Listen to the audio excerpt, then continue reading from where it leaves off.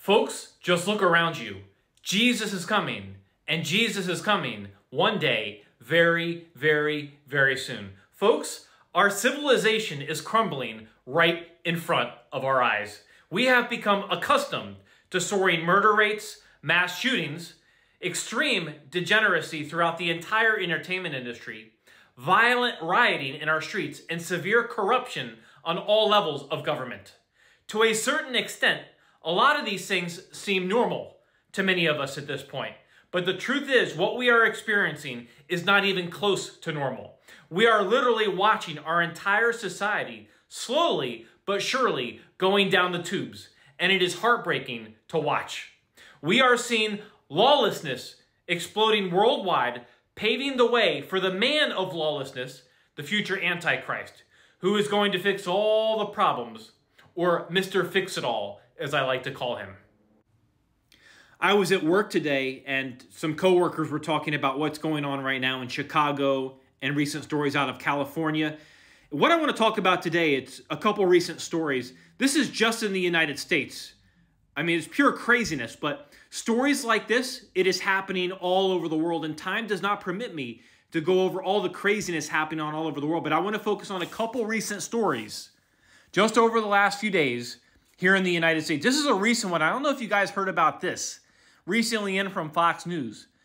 They're calling it the teen takeover. So teen takeover terrorizes Chicago as hundreds of teenagers destroy property and attack tourists. I mean, some of the videos and pictures that are coming out from Chicago, it's insane, folks.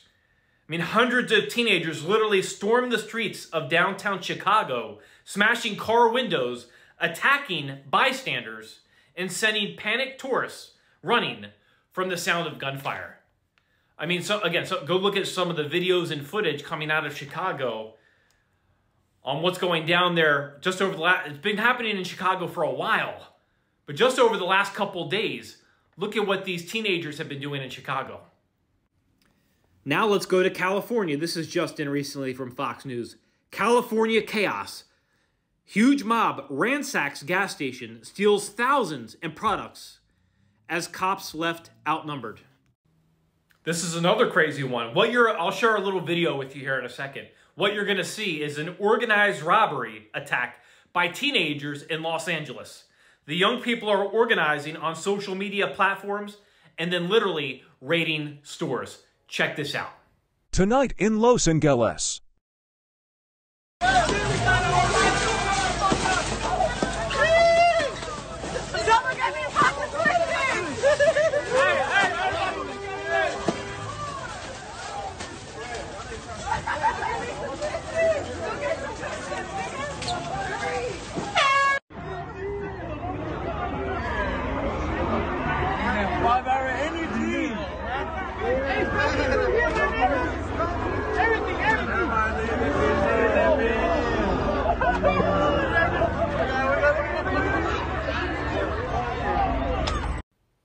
Insanity.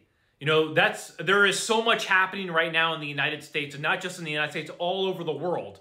But I just wanted to go over what currently happened and what's going on right now in Chicago. They're literally they were attacking tourists, people exploring the city. And then we saw what I just showed you there, what just happened at Los Angeles. Just pure mayhem. Just teenagers and people running all over the store, stealing stuff, just causing a complete mess for enjoyment. Again, there is so much happening, not just in the United States, but all over the world. And instead of looking to God, society is going to turn to yet another politician who will offer promises of peace and solutions to the world's problems, but instead it will begin one of the most terrible times in all of world history. What we're watching right now, all the craziness, the soaring murder rates, the soaring rape rates, the violence, the lawlessness that is exploding all over the world, it is paving the way for the coming man of lawlessness, the future Antichrist. It's going to get a whole lot worse. But what we're seeing right now, make no mistake about it, the Bible said exactly what the last days would look like, and you're looking at it, folks. And all I can tell you is if you're watching this video right now and you don't have Jesus Christ in your life, just look around the world right now at everything occurring and look at what your Bible says. You will see several things are true. The Bible is real. The Bible is alive. Jesus is real. Jesus is alive, and Jesus is coming back, and he is coming back one day, very, very, very soon. This current world order, it is sinking, and it is sinking fast, just like the Titanic. You need to get on the lifeboat right here and right now, and that lifeboat is Jesus Christ in him alone. I'm not telling you to get religious. I'm telling you can be saved right here, right now, as you're watching this video. Now is the accepted time. Now is the day of salvation. What do you have to do to be saved? Well, the gospel of your salvation is found in the book of 1 Corinthians chapter 15, verses 1 to 4. Believe. You're believing Jesus Christ died on the cross for your sins. The sin that you could never pay on your own. Jesus Christ paid it in full with his blood on the cross, so you could be reconciled back to him, forgiven of your sins, and be with him forever in heaven. So you're believing Jesus Christ died on the cross for your sins.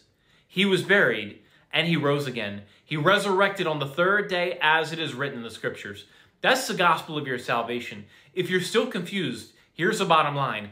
Every single one of us is a sinner. We all miss the mark. We all fall short of the glory of God, and our sin separates us from a holy, a just, and a perfect God. But God loves you so much that he would come down.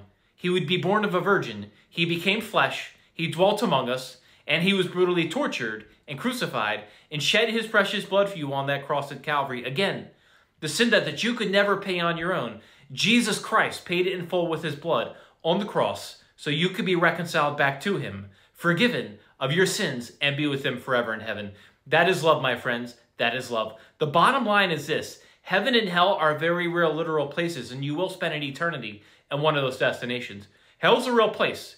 It's eternal torment. It's eternal separation from God. I don't want you to go there. Jesus does not want you to go there. But if you die without Jesus Christ, you will be separated from God for eternity in hell. And I am going to tell you the truth because I love you. Jesus Christ is the only way to the kingdom of heaven, and he's the only name that can save you. I am begging you, I am imploring you to get saved right now. Put your faith and your trust in the blood of Jesus right now. Believe Jesus Christ died on the cross for your sins. He was buried, and he rose again. He resurrected on the third day, as it is written in the scriptures. And do it now, because tomorrow is not promised.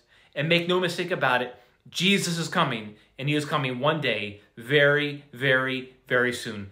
Keep looking up, keep watching with me, and God bless you all.